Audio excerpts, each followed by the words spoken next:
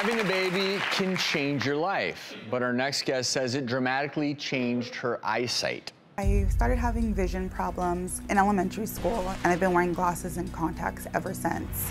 Since first grade, my eyesight has gotten progressively worse. After my second child, it went from a -7 to over a -9. My eyesight is so bad that without my glasses or contact lenses, I cannot see anything. I cannot drive, I cannot read. I wear my contacts 24/7. However, my contacts have bothered me so much lately. Itchiness, dryness. I've had to actually switch back to wearing my glasses. And also, my fiance and I would like to have another child. But I'm worried that a third pregnancy, my eyes may get even worse and maybe I'll end up blind.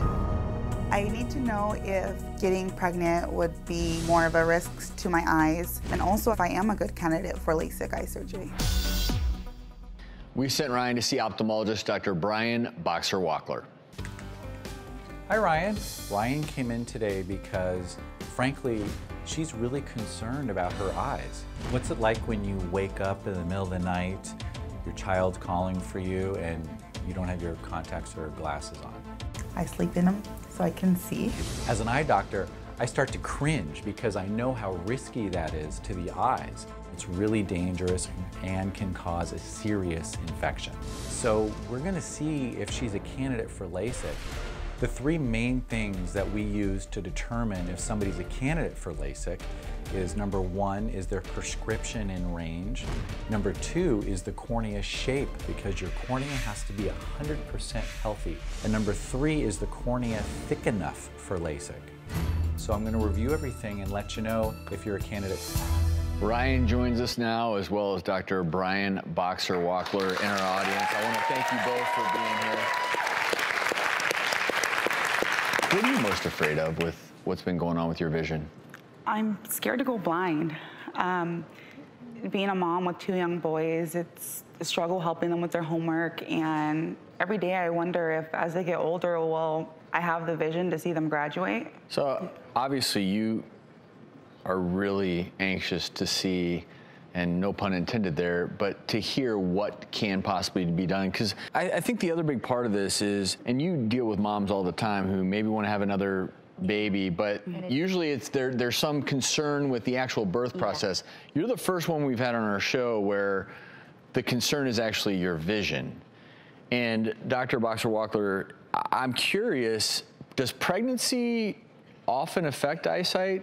Is that something that women need to be worried about? It's pretty uncommon that that would happen, but the reason it does is because during pregnancy, there's just like a tsunami of hormones in the body. And so the eye actually has hormone receptors, and sometimes those hormones can cause the eye to become more elongated, which would make it more nearsighted, which is what sounds like happened here with Ryan. So obviously you're anxious to hear what Dr. Brian found, right? Yes, I am. So Doc, she's anxious. What did you find in the consult? Well, first of all, the good news is we didn't find any serious process going on. There was no eye disease per se that was causing vision problems. We found you had a very high level of nearsightedness. And that's the reason why you have to wear contacts and glasses all the time. That's why you're pushing the envelope by sleeping in your contacts, which, like I explained, makes me cringe, right? The second thing that makes me cringe is when people lick them and put them back in their eyes. Oh! But what we determined was, because you're so nearsighted, unfortunately, you're not a candidate for laser eye surgery.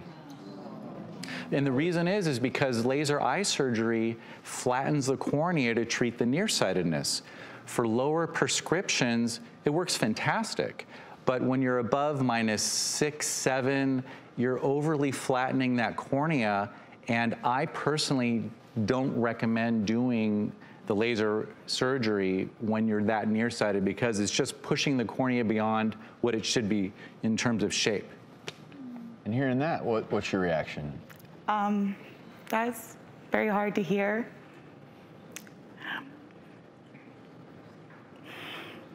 I've struggled for so long with my eyes, and that was just something that I was hoping to get done to be able to correct my vision in hopes to not have to worry about waking up in the middle of the night searching for my glasses because I can't see. My kid's coming to wake me up, but I can't figure out where my glasses are and I can't see. So it's hard to hear that. Okay, but you may not be a candidate for laser surgery, but that doesn't mean that nothing can be done, does it, Doc? Good news.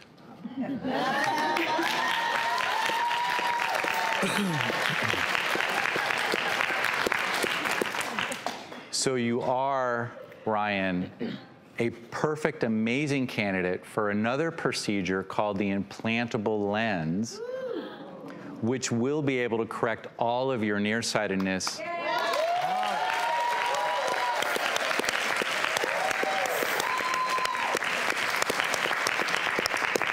So I'll explain how this lens works. I love this procedure because it's about as quick as LASIK. It's about a 10-minute procedure per eye. Typically no pain because we use a great numbing gel. And it has a one-day recovery, just like laser eye surgery.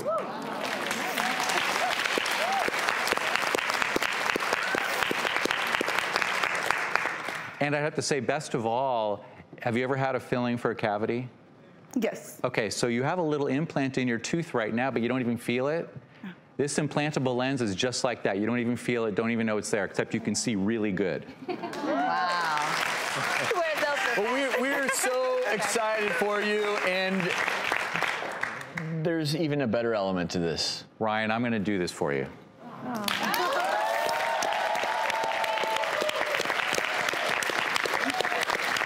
How does that make you feel? I'm excited. I can't wait for the day to come that I can open up my eyes and be able to see my children looking at me. Wow. And being able to do day-to-day things and not struggle with driving at night, not being able to see. So I'm very excited and I want to thank you. Congratulations. Very welcome. Ryan is back today along with eye surgeon Dr. Brian Boxer Wachler. I'm going to ask you out of the gate, how is your vision today? It's amazing. It's so clear. It's great. It's great. So you had the procedure and everything worked out great. It did. It did. It was such a quick procedure, and as soon as it finished and I opened up my eyes, right away I was able to just tell. Instant change. Yeah. Like putting a pair of glasses on. That's amazing. So after the procedure, you can see better than ever before, even with your corrective lenses. So everything, your day-to-day tasks, everything's in focus? Yes, well, you know, as soon as we finished the procedure, once I opened my eyes, I noticed that there was like a palm tree at the top of the ceiling. And as soon as I opened my eyes, that was the first thing I noticed. And it just looked so crisp. And then moving on just to my day-to-day activities, for work, I'm on a computer all day, and I went to start my day up, and my computer is usually on 125, 150% maximized, and I was able to put that back down to 100%. Just driving, I'm able to see better. Going to my children's basketball games, it's so clear, and you can see when the ball goes through the hoop now, right? Yeah. And those moments matter. And I love how when one procedure doesn't necessarily work, you're able to find one that does. So this lens, is this something now that Ryan will have in place and it will last her for an indefinite period of time? What's her future like with this? It's amazing, and you know, we've been using literally that word a lot here, but it's really true because the lens doesn't break down, it doesn't degrade, it's gonna outlast her. And this is an amazing lens for people who are nearsighted, particularly those who have really high prescriptions. And I mean, I've had women afterwards tell me that they like the vision with this lens better than sex. Now wait a minute. No, I'm just kidding. I mean, it was one person. That was one person. I'm curious why we don't hear more about this, because this seems like a great option for a fair number of people. Because more people are doing LASIK, right? And in her case, that wasn't her best option or an option at all. And what is the recovery process like?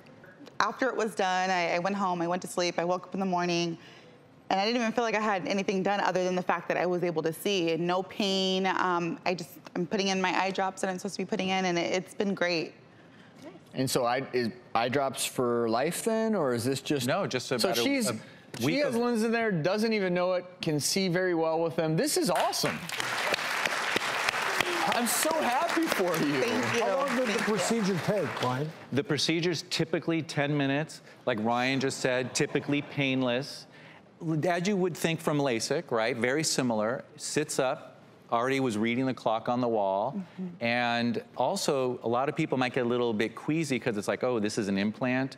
But if you have like a filling for a cavity, you actually have an implant in your tooth, you don't even feel it.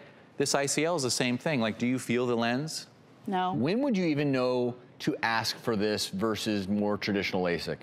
If you're myopic or nearsighted and your prescription is more than -4 or -5, then ask your doctor about the Visian ICL or just research it on your own and find somebody near you who does it too. Well, you have a very happy patient. Ryan, thanks so much.